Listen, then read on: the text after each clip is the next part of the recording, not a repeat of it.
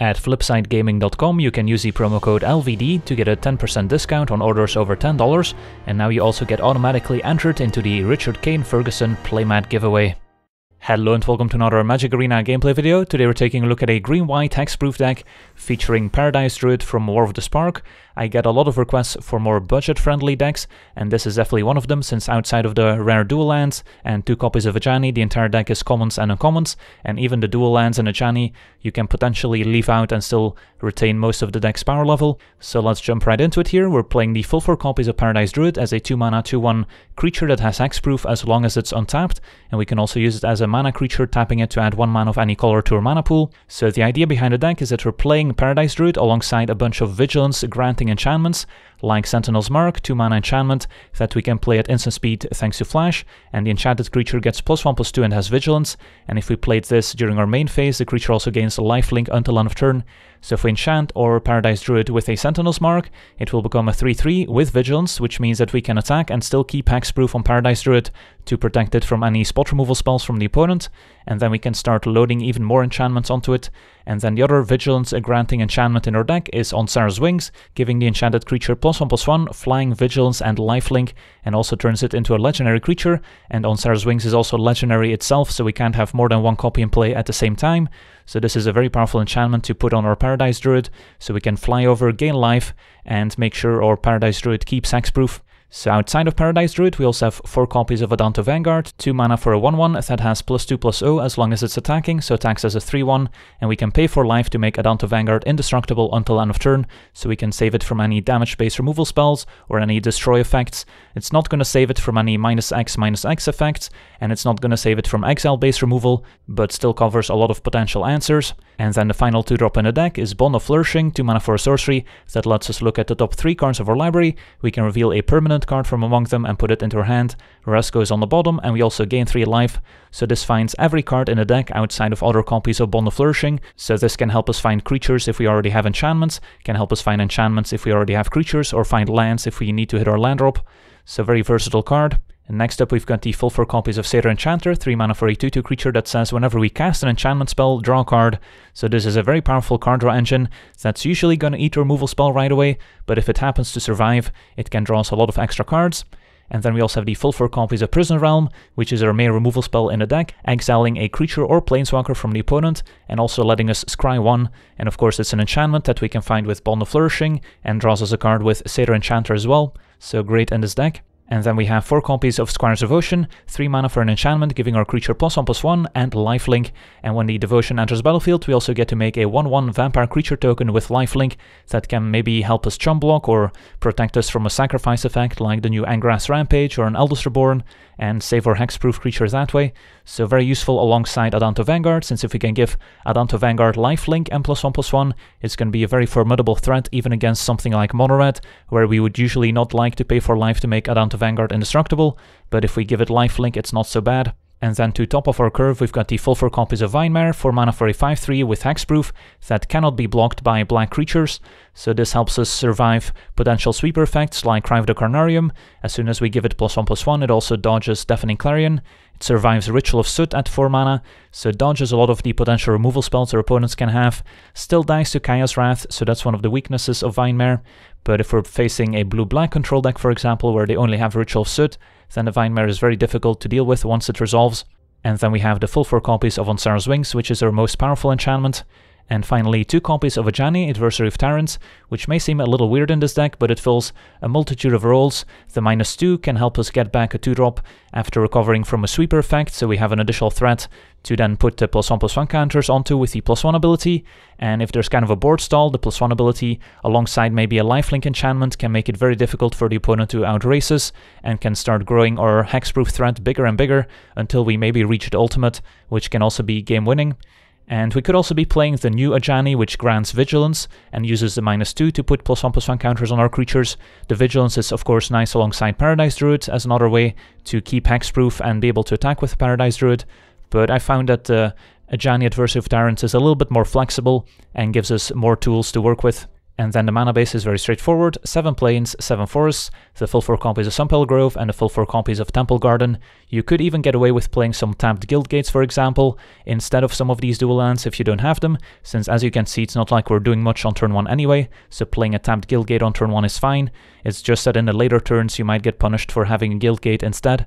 So that's the deck. Now let's jump into some games and see how the deck does. Looks decent.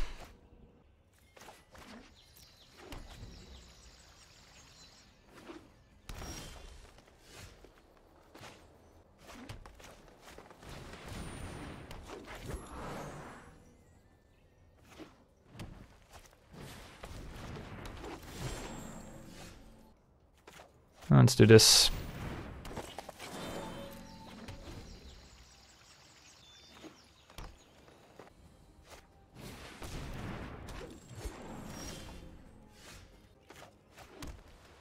So, I think we're just gonna give our druid flying.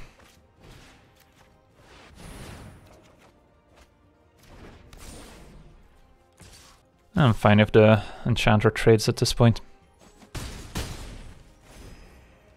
Up against elves. Ooh, Nissa.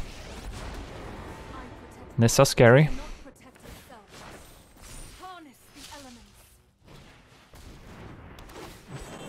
Serpon gets to make all the mana.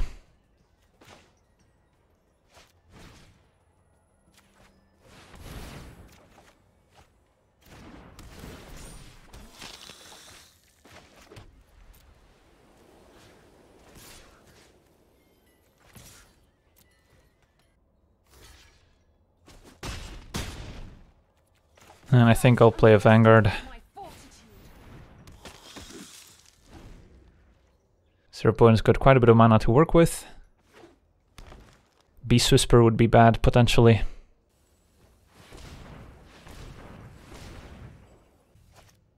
Ooh, Finale of Devastation. For 3. Evolution Sage. Alright, it's pretty scary. It's a pretty interesting take on the elf deck here with more proliferate synergies. Scape Shift, nice. Don't think I've ever seen the Scape Shift animation yet on Arena.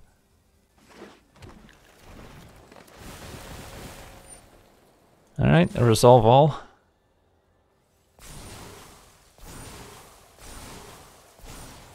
Alright, are we dead now?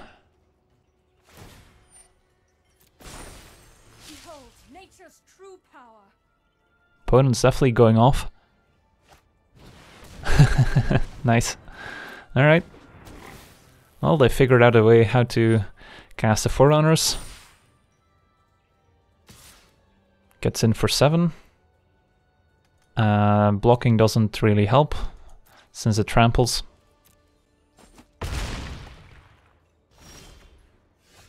Alright, let's go digging, I guess. Prison Realm looks good. So what are we exiling? The Nissa or the Forerunners? Probably the Forerunners, and now we can just attack Nissa. Or the Marwyn, it's pretty scary too. I think we get rid of the Forerunners though.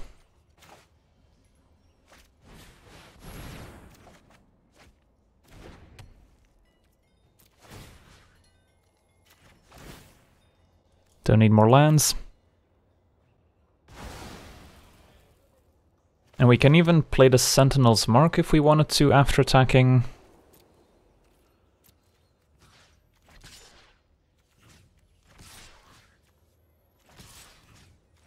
Just send all of Nissa.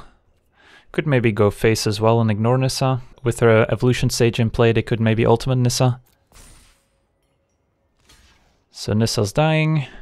And we can save the Satyr Enchanter. And I doubt our opponent has removal spells, so I think we're okay tapping the Druid.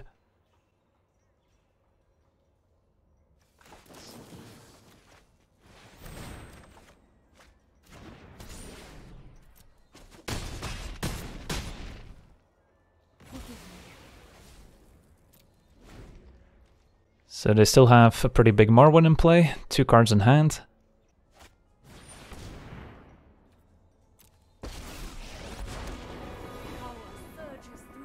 Back up Nissa. Fair enough. Rise, my elemental friend. So what are we hoping to draw? More Prison Realms, more on... I guess on Sarah's Wings is legendary, so we can't have more than one in play.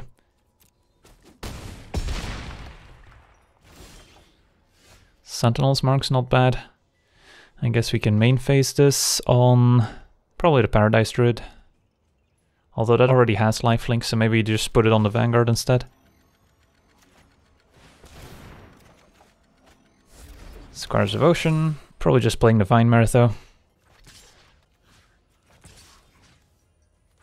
This seems fine. Nissa down.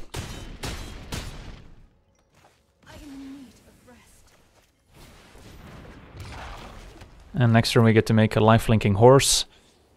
And without the Nissa in play, it's a lot less scary what they can do here. Nissa's Triumph gets 2 lands. Well, our opponent managed to pull off their combo, but it wasn't quite good enough here.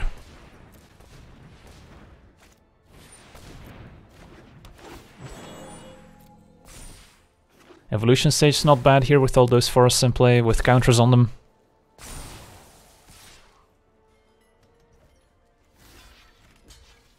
Vanguard basically means we only take 4 from Morrowind instead of 9.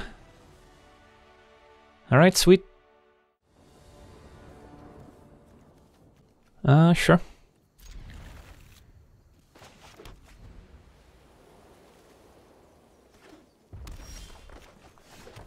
Ooh, against a red deck, Sentinel's Mark. Could be nice. Steamkin. Alright, well, if we play the Enchanter, it's gonna die. I kinda wanna get Druid up to more than 1 toughness in case of a Chain Whirler. So I think I'm just gonna Sentinel's Mark. And then we can kind of figure it out from there, I guess.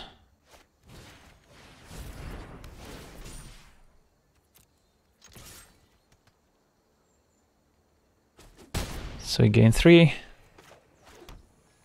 Could tap out for another Paradise Druid, but then the first one's exposed. I think I'm just gonna pass.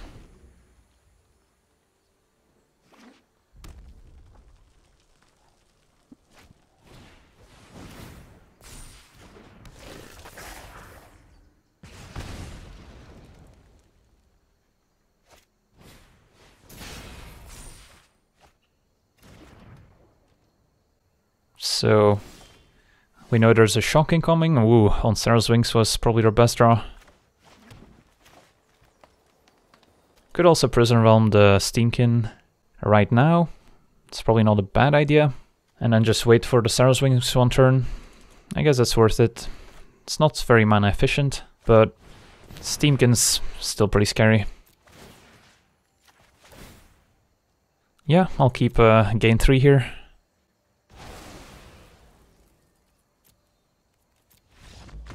Opponent just concedes. Fair enough. Well, we were gonna smash them pretty badly once we played on Sarah's Wings. Our deck can definitely line up awkwardly against a red deck if they are on the play and a Chain Whirler or a Druid that we play on turn 2. Then we're gonna be sad. But if we're on the play and we can put the Druid up to more than 1 toughness and then slap a non-Sarah's Wings on it, the red deck's gonna struggle.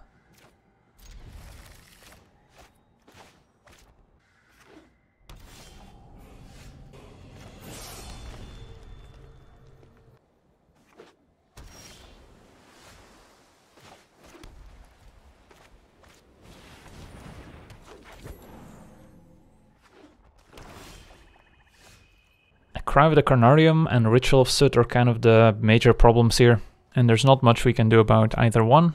I guess we're just playing a Satyr Enchanter Singo. What we really want to draw in this matchup is Vinemare. I don't think our opponent can beat Vinemare if it resolves. So we can dig for it with the Bond, but then we're not doing anything else. Let's just play Satyr. If they're just gonna kill Enchanter, that's probably a sign they don't have a sweeper.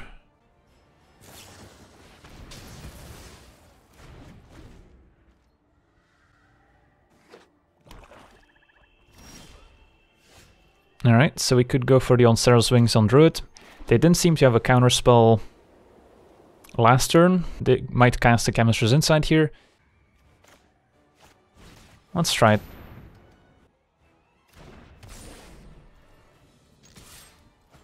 Alright, so we're gonna see nothing. Weird. Thought they would at least have a Chemist's. Well, that's too bad. I guess we're digging with Bonds. Is this a negate? Well, Ajani's not bad.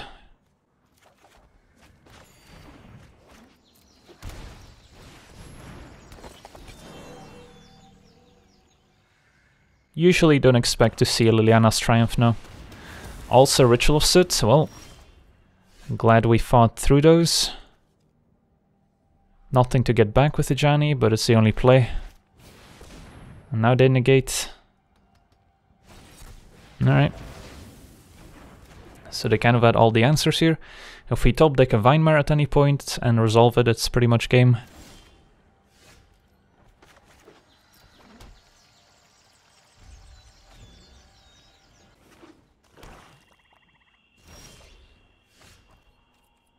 Well, I'm not gonna cast Prison Realm just for the scry. Alright. Let's see what happens. Don't think this is resolving. Could have tried to keep it in hand and then wait until we can bait out the counterspell somehow, but then we also risk Thought Erasure just taking away the Vinemare instead.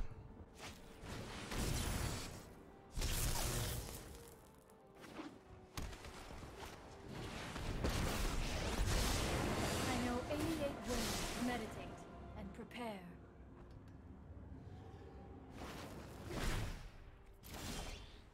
Needed a Vinemare right now. Guess we'll go with the Prison Realm. Well, now we need 2 more creatures. There's one. My mind needs a rest. Needed to be 1 card deeper in our deck. Well, it's gonna be tricky to get past this Sabotage now. And now that they know about Vinemare, they're never gonna tap out of Sabotage mana. Main phase Chemist's. Opponent says go. Well, now that we know about the Sabotage, I don't think I can run out of Vinemare. Even though there's again the risk of Thought Erasures. Yep.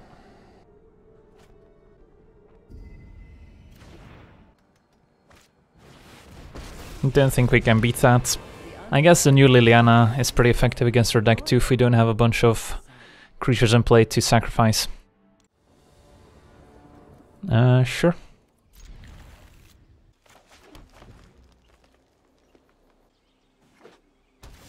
Another blue-black deck.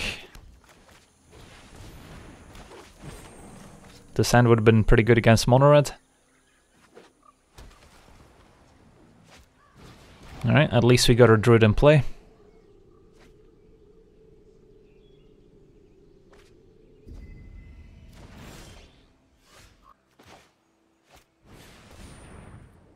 Alright, there's a Vinemare, that's what we want. I don't think I tapped the Druid for mana.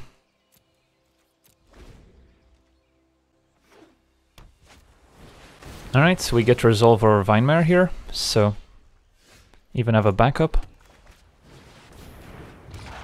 So let's see how they deal with 5/3 Hexproof with convert mana cost 4 and more than 2 toughness. I guess we'll play another one.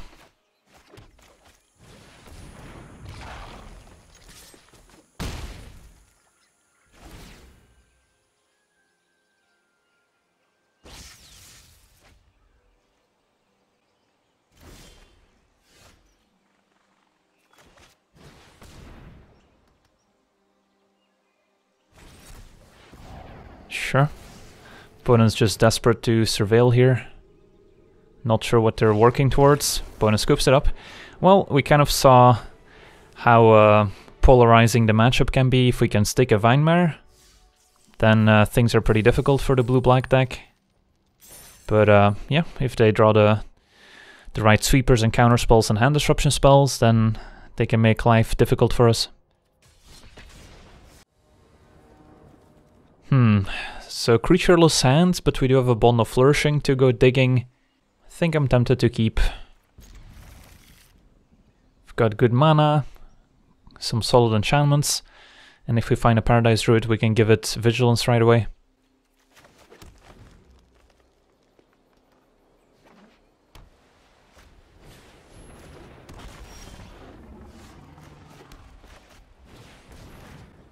I think we want a Druid here. They could still Conclave Tribunal to exile our enchantments, but we've got multiples.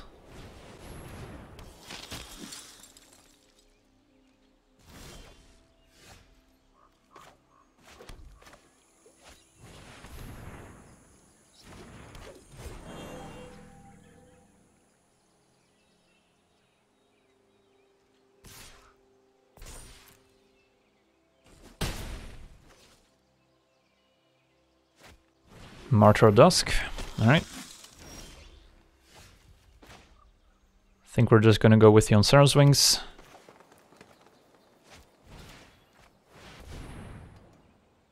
Next turn we can play 2 enchantments.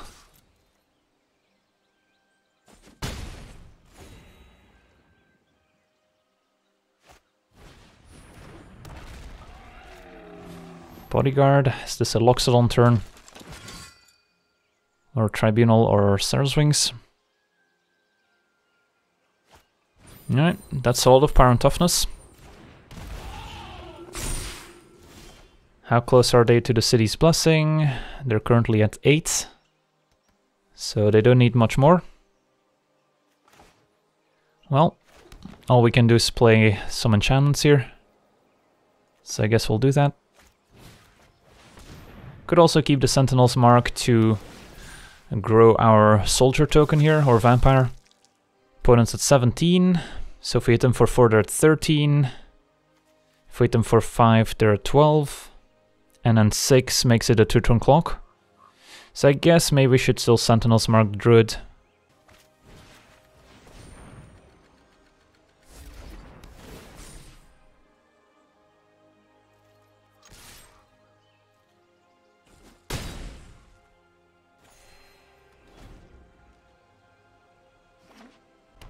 So we don't want to see any life gain, we don't want to see any Conclave Tribunals. History's fine. Although that does give them the City's Blessing. Yeah, as long as we keep our Onsara's Wings, we should be good. Doesn't matter which one we block. Guess we'll block there. Can keep our Vampire token around for now. If our opponent has like a Baffling End, it could be worth it to chump now before they get the chance to use it. Don't see that card very often though. Let's just go for it.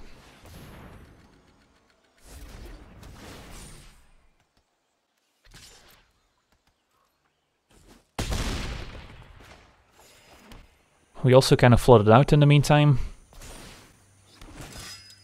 Didn't draw many spells. But if we were lucky to find a creature with our Bond of Flourishing, otherwise we would have been in trouble. So even a Pride of Conquerors doesn't kill our Paradise Druid if we block here.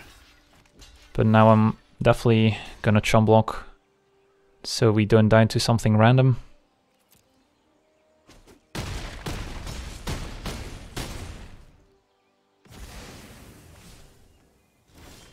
Alright.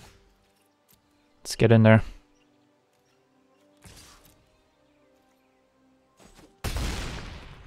Opponent played a Martyr of Dusk, which is maybe not an optimal card in the deck, but the alternative would have been a Tithe Taker. It's not like a Tithe Taker would have made a huge difference in that game.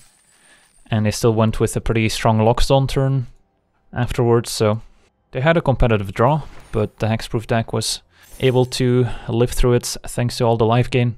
The flying is definitely very important in that matchup, because without it, we're gonna have a hard time breaking through. Alright, so this hand's pretty weak if our Enchanter dies and if we don't draw any Hexproof creatures in the meantime. I think I'm gonna keep, but I don't expect this to go well. So maybe that means we should mulligan.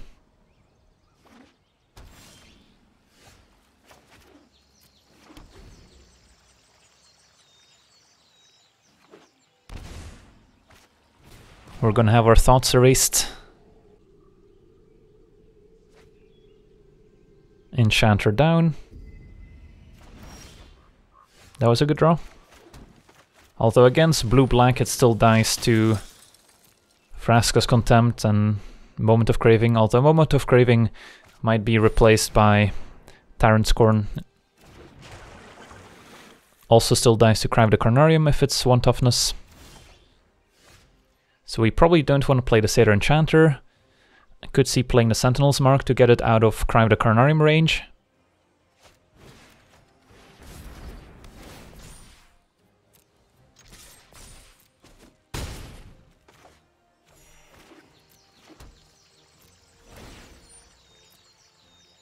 Alright, so the card we're most worried about now is a Vraska's Contempt, exiling the Vanguard.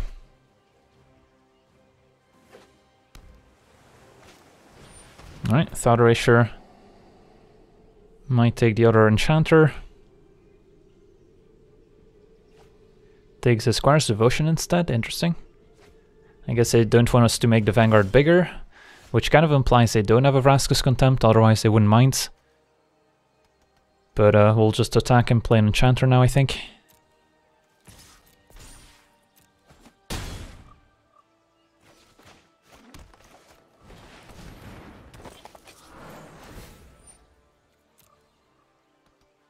Ritual of Soot and Cry don't answer the Vanguard anymore. Alright, GG's. So turn 2 Vanguard and no Vraska's Contempts. So we were able to get there. This is a pretty decent hand.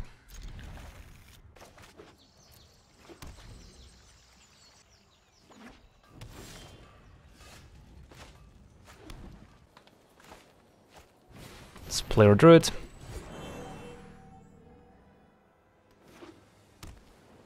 Jeskai. There's a lot of control decks in this game mode apparently. Alright, let's hope to resolve a Vinemare. Does still die to Clarion. So hopefully that doesn't happen.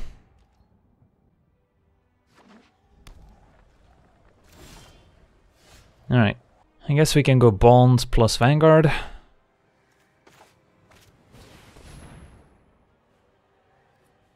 Johnny's not bad.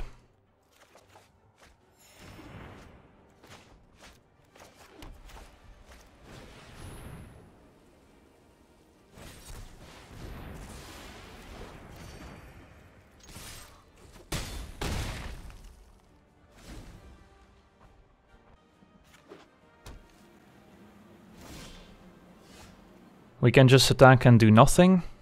Opponent didn't even take 2, so they don't have a Chemist's Insight end of turn here, so they're probably keeping up an Absorb. And if they Cleansing Nova on 5, we can untap and play an Ajani and get back something from the graveyard like the Adanto Vanguard. If we play Ajani now, get it countered and they Cleansing Nova, then we don't have a great follow-up. And if we play the Satyr Enchanter, it should just dice to the Cleansing Nova anyway. So I think we just attack.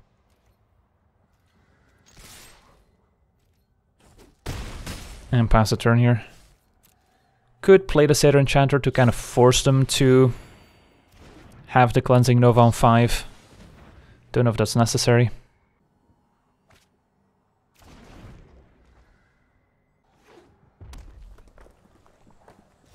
Right, they're just gonna keep up their interaction. So yeah, I'm just gonna attack again. And if they want to settle us, they can settle us. Just a strike. Alright, I guess now I can play the Satyr Enchanter. And it's fine if this gets countered. So now they're gonna pull the trigger on the Cleansing Nova. But they can't counter the Ajani. If we wait one more turn, we risk The opponent going Cleansing Nova plus Negate or Dovin's Veto. Right, Niv Mizzets. I guess that works. Can just Prison Realm it though.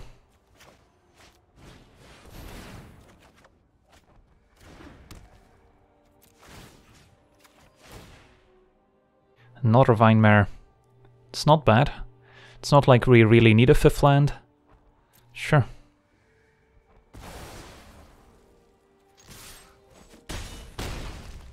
And if their play next turn is another Niv, they're just dead.